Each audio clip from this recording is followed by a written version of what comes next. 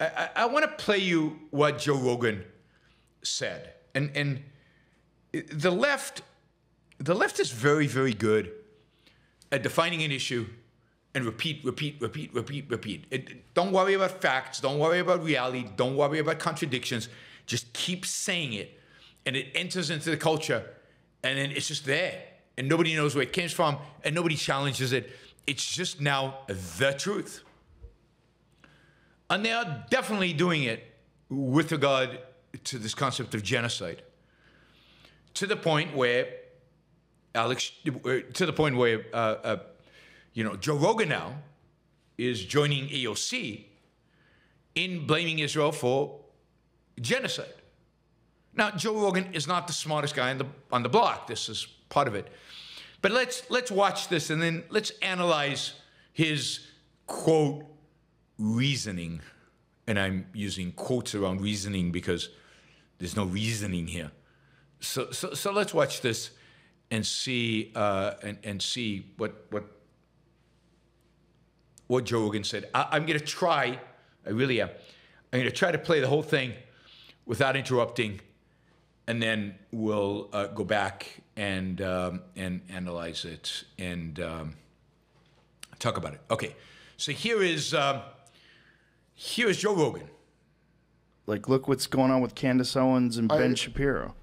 Dude. Like, what did she say? I want to know what she was fired for. Because was it criticism of Israel? Was it, I mean, did she show that Edward Snowden video that he put up on Twitter that shows them maybe drone bombing those kids that are, those men, I should say, unarmed people that were walking towards the rubble that clearly weren't causing any danger to anybody? Yeah, right. They just bombed them? Yeah, no. I have to stop here because otherwise you'll forget. Right, you saw the video? This is the video. It's been circulating in the last few days. I mean, it's a weird video because here's the video. I'll show it again. Well, he put up on Twitter that shows them drone bombing those kids that are those men, I should say, unarmed people that were walking towards the rubble that clearly weren't causing any danger. Clearly not causing any danger. Now, think about this. 4 men. Israel assigned a drone to follow them. Wouldn't you ask yourself why? Is Israel just randomly looking for civilians in Gaza and shooting at them? I mean, maybe, but there are a lot bigger clusters of people than these 4 men. They're all over the place. It could have gone anywhere. It could have shot 20 men, 50 men, crowds. There are crowds in Gaza. You see it on the internet all the time. Why is Israel expending the resources to assign a drone to follow these 4 men? How do we know they're not a danger to anybody? How do we know that? Now, Rogan says they're not armed because Al Jazeera said they're not armed. How do we know they're not armed? How do we know what they're holding underneath their jackets? But, okay, if they're not armed, maybe they were armed 5 minutes ago before this video shown, and they've stashed their weapons. Maybe they've just come out of a tunnel, and they're heading towards whatever. How do we know? Maybe Israel has used its facial recognition software or other intelligence to identify one of these men as a Hamas leader, as a commander. Maybe these men are heading towards a weapons cache and are about to kill some Israeli soldiers. I mean, I don't know. But how does Joe Rogan know? I mean, naive, no, he's not naive. Come on, Andrew. Oh, am I naive? Maybe I'm naive. He's an idiot. I mean, how do you come to conclusions like this? Where is thinking? Thinking? You know that? This is not difficult. A war zone. 4 men are walking. Oh, they don't wear uniforms. They're not wearing uniforms. They must be civilians. I mean, that would be true in a real, war between, I don't know, European countries or something. But we know that Hamas never wears uniforms. At least since October 7th, no Hamas fighter has worn a uniform. They all are in civilians. I know you meant Joe, but I don't think he's naive. I think he's stupid. It's motivated stupidity, but it's stupid. I mean, every single Hamas fighter out there is in civilian clothes. They drop their weapons and they walk into a crowd. They pick up weapons somewhere else and they go fight. Yes, Joe Rogan has 14.9 million subscribers. Everybody sees this, right? And it's Joe Rogan. He's like super smart. He interviews the biggest names in the world. He is the biggest talk show host on the planet right now. Him and Tucker, I guess. And what's he implying that Israel just killed them? Why? They're not hurting anybody. It's not a danger to anybody. Really? How do we know that? It's just God. Why isn't he interviewing some Navy SEAL who can explain this to him? It's insane. But this is the attitude. And this is a constant drone. And he's concerned about Candace Owen. This is Candace Owen. Why was she fired? Because she's an anti-Semite. And Ben Shapiro and the people at the Daily Wire had enough. Because she's clearly an anti-Semite. That's why she was fired.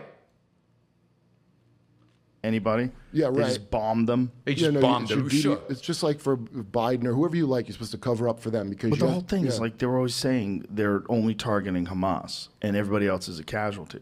Well, if those guys are just unarmed civilians and they're walking alone, that's what they appear to be. Dresden. And how do you know this?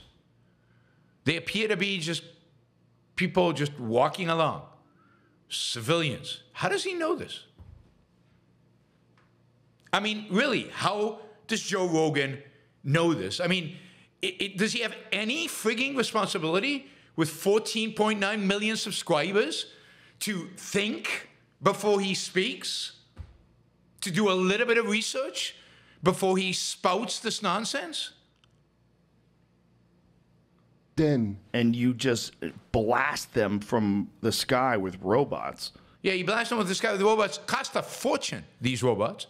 Every one of those missiles, that was one of the guy who escaped from the first bombing. They went after him and killed him. You think they just do that to an arbitrary civilian, drop a $150,000 bomb on him just because, for fun? What do you think they're doing here? I mean, but he says it with no hesitation. No, well, maybe I don't understand. Maybe we can get somebody to explain this. Maybe we can call somebody who knows something about this.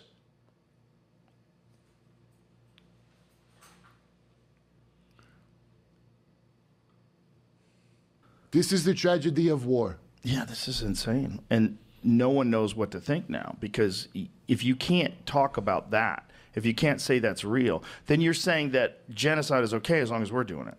And yeah, there it is. Genocide is okay as long as we're doing it. He called it genocide. That is what we're saying. And if you're saying that from a perspective of someone who literally went through the Holocaust, or your people, your tribe, went through the fucking Holocaust, and now you're willing to do it? I hope the irony's not lost on you. It's so nuts. It's so hard to imagine that someone where a culture, like a country was like officially founded in, what, 47? 48. 48? Okay. Officially founded. So that's so recent. and you guys are willing to do what was done to you that led you to believe that you needed to start your own country?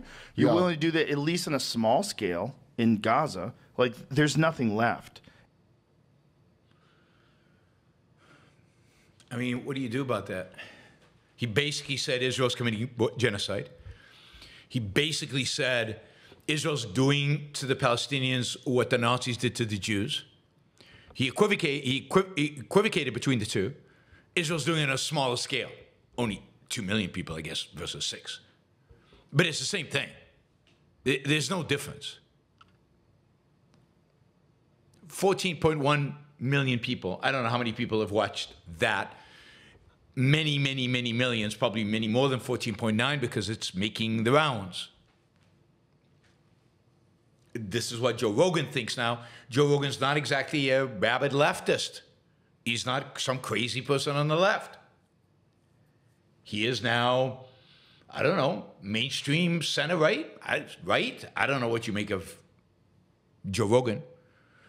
But now, whatever Joe Rogan is, yeah, Israel's committing genocide, no question, because they killed 4 guys, and I didn't see any weapons, and I don't see any, like, they didn't wear those jackets. You know how the FBI wears jackets and it says FBI? They weren't wearing the Hamas jackets.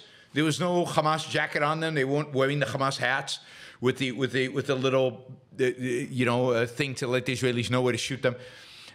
So they're obviously not Hamas members.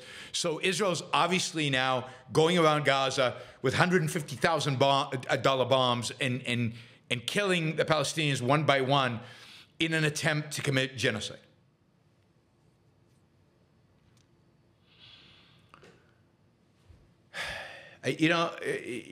And I look to see, has anybody criticized this? Not much.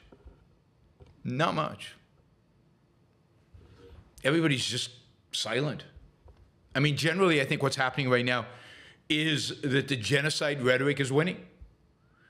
It's demonstration after demonstration after demonstration in New York and everywhere else, sit-ins at Stanford University and everywhere else. And I think everybody else is fatigued. And they're just like, okay, give them the genocide thing and let's go on with our lives. And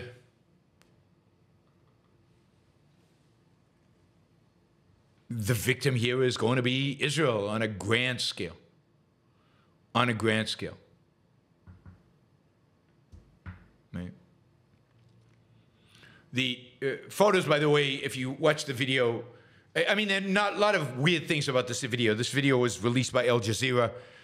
When asked how they got the video, they claim they got it from a downed drone, a drone that was knocked down.